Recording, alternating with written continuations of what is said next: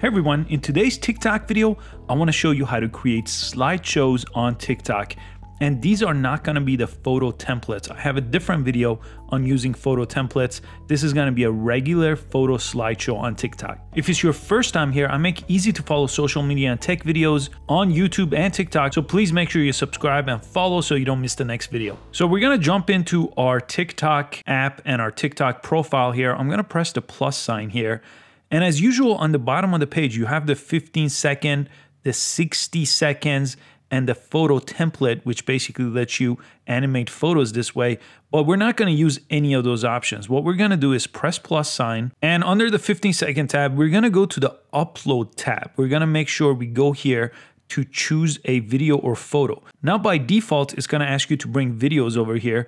But look at the option for photos on the right. If you go to that option, you could actually choose photos in a specific order here. So I'll choose how to make money on Instagram photo sequence that I made on Canva. So 1, 2, 3, 4, 5, 6. And you could do up to 12 different photos for the slideshow using your photos on your phone.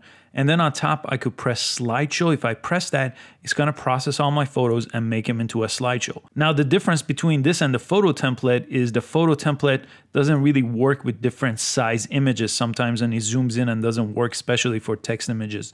On the bottom, you could add your song here. So I'll go ahead and add a song. Then you could add filters as usual. So you have a bunch of different filters to choose from. This one looks pretty good. And then you could do horizontal or vertical. So look at the way each photo comes in. This is horizontal. If you switch to vertical, it's just gonna come from the bottom instead. So if you like that, you could just press check mark. And now you could go ahead and press next, and it'll bring you to the post page. So I could go ahead and describe my video here and go ahead and add your hashtag, select the cover. This cover looks fine. Tag anyone you want to, and then you could press post.